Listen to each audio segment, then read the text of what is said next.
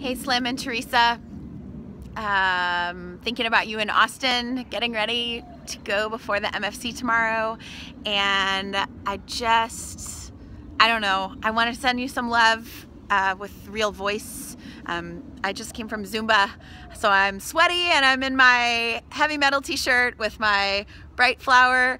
None of that seems to go together, and I think that's perfect to send love to people who I think are empowering everyone they meet to be themselves, to not be told by the world how things are supposed to be, but to, you know, fight for what is right. And I am so excited for the MFC to hear from you guys tomorrow. I think it's going to be a celebration. And I want to tell you a quick story that I've been thinking about while I've been thinking about you.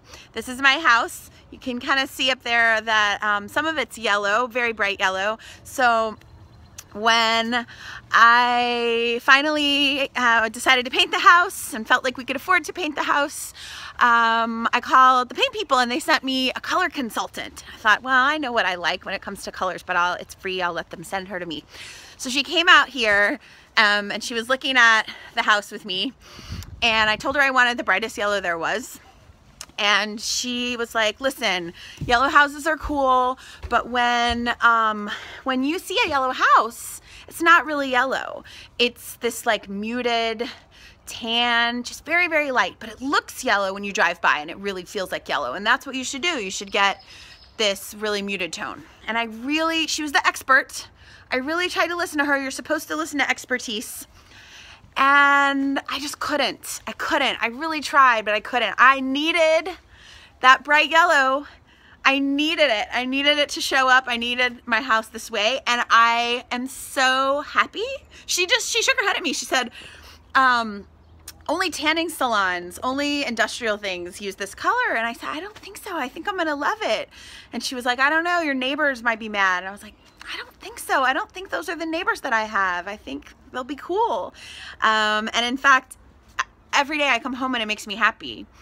And so I think about that, and I think about you guys and the way you show up in the world and the messages that all of us get about how we're supposed to show up and what we're supposed to want and what is right.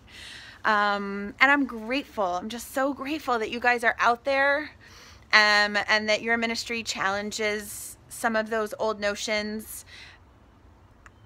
I don't know if this is unscripted, so I just wanted to say that I'm excited for you. I'm so excited for all of us in the UU movement that you guys are here. I'm so excited for people who like music, because you guys get it. And I'm just excited for me to be on the path with you. So good luck out there. Pardon my like sweaty, red-faced post-Zumba thing, but I hope we're teaching people to show up as they are and that everybody's welcome. I know you guys are. Good luck. You're gonna be awesome. I love you. Bye.